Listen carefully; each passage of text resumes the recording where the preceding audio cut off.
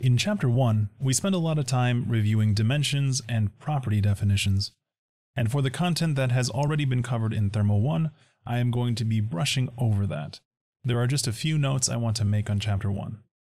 First of all, the definition of a fluid, for our purposes, is anything that changes its shape to conform to a container. So that means gases and liquids are both fluids for the purposes of this class.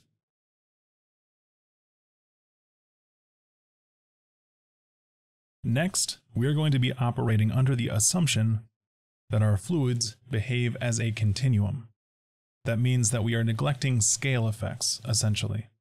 As you zoom in on the fluids within our hypothetical analysis, you just get more of the same. In reality, on very small scales, fluids begin to behave a little bit differently. We are neglecting that. We are treating it as a continuum. Our primary dimensions are going to be the same as in Thermo 1. We are considering mass, length, time, and temperature. And unlike Thermo 1, we are going to be using a lot of vector notation. So an analysis of a vector is going to include multi-dimensional data, and we are going to see this a lot with positional data, especially velocity and acceleration.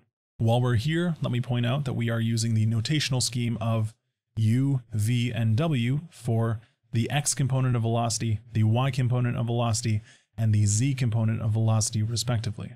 We will distinguish vectors with a half arrow or full arrow notation, as opposed to scalar fields, which will have no hat. Also note, when we assume steady state analysis, that means that we can get rid of anything that changes with respect to time.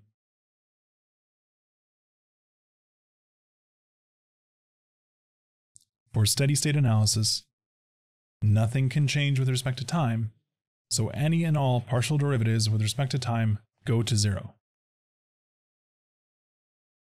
The only real definition we need to make is that of a Newtonian fluid. In a Newtonian fluid, there is a linear relationship between shear stress and shear rate.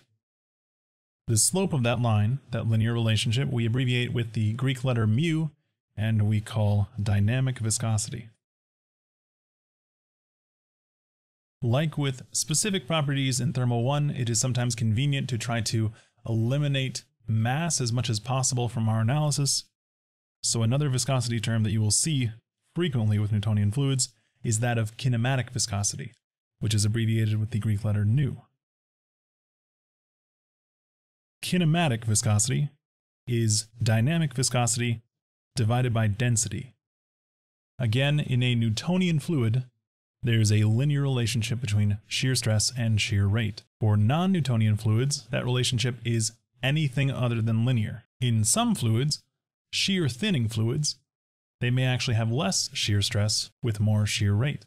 While we're here, I will also point out that treating something as a Newtonian fluid is an assumption, a simplification that we make in order to try to contain our scope.